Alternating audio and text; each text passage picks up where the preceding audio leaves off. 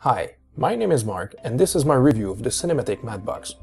Before I pulled the trigger on that Mattebox 2 years ago, I did a lot of search and there's unfortunately very little information and videos on that model. What I'm trying to do today is to cover up pretty much every aspect of that product and give you an in-depth review of it. So let's start. One of the things that sold me was that the construction is all aluminum except for the filter trays. Every part, including the flags, is made of aluminum.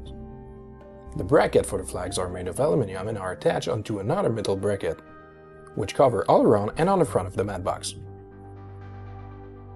That bracket also have a groove space to put some 16x9 insert in it.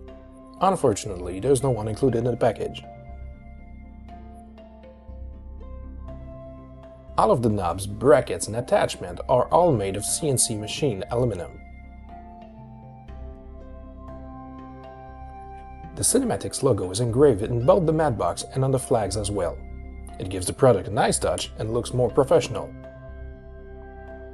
The swing-away bracket is designed in a U shape, so there's 2 points of support, one on each side, making the system a lot more solid. This makes a huge difference and makes the Mattebox doesn't feel cheap at all. The swing-away bracket is aluminum machined and attached on the Mattebox with 2 X screws on the right pivot points. When the Mattebox is closed, it's fully supported by the bracket on the left.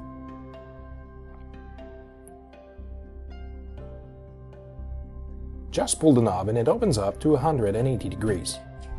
When you close it back, the locking mechanism clips by itself on the bracket. Changing the lens can be done in less than 10 seconds. By opening the Mattebox up to only 90 degrees, you have plenty of room to operate. The swing-away bracket has the ability to add a 80mm riser as pictured. Simply navigate on eBay seller Rocking 2008 and type adjustable in the search box. It will appear in the result below. As the picture shows, it's an adjustable riser that can accommodate the Mattebox to rise up to 80mm in 8.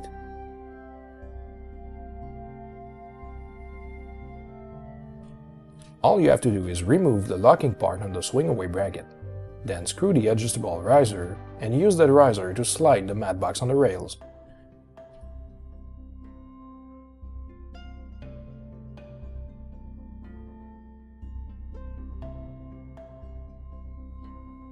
Otherwise, with just the swing-away bracket, which is rock solid, we can even use the Mattebox to move the whole rig.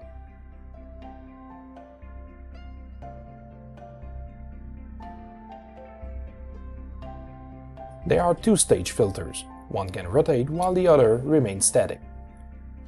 Simply unscrew the lock on the left and pull out the tray. The tray is made out of durable ABS plastic. It has a Cinematics logo engraved in it, and it's also very sturdy and doesn't feel cheap at all. The tray clips when inserted in the stage. There's a groove on the side of the tray in which the knob locks it. The engraved tray is very well made, looks professional and is very solid. The locking device for the filter is made out of aluminum with a spring-loaded mechanism. The filter clips in it firmly, so there's no fear of using glass filters.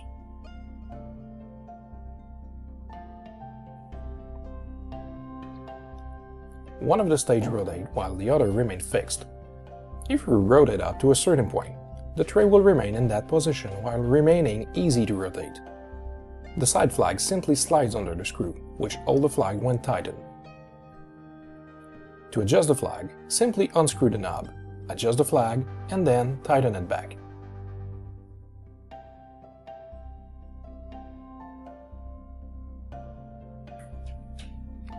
The side flags are adjustable in height, so depending on the top flag's position, you can adjust the sides to match the angle. The interior of the flags is made with a non-reflective material, cutting any extra light reflecting on them. The neoprene donuts that come with it are great. They can accommodate a variety of lens sizes. One thing that I don't like with these is that they can cause light leaks if they're not properly placed around the lens. Otherwise, they're kept in place with the adapter ring that simply clips on the Mattebox. Personally, I've done a little modification to this system, which is the Velcro and the universal adjustable donut. Maybe this is something Cinematic could offer. Even if it has to be purchased separately, this would offer both solutions to customers. Once it's installed, no matter the lens or the size, it can accommodate pretty much everything.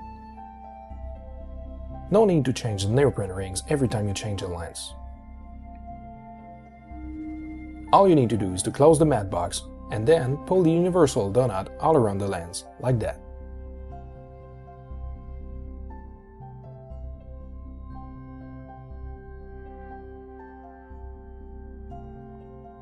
There's also no vignetting with that Mattebox. I've tested it with my crop sensor Canon T2i and the 18 to 55mm at 18mm, which translate roughly to 29mm on a full frame.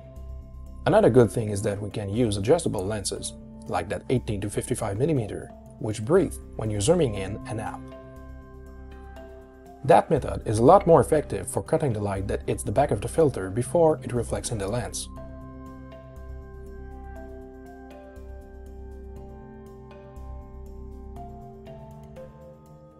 In conclusion, the Cinematic Mattebox is a very good one, and it's built like a tank. I highly recommend it as it's one of the best Mattebox I've seen, and it compares easily with other more expensive ones in that price range.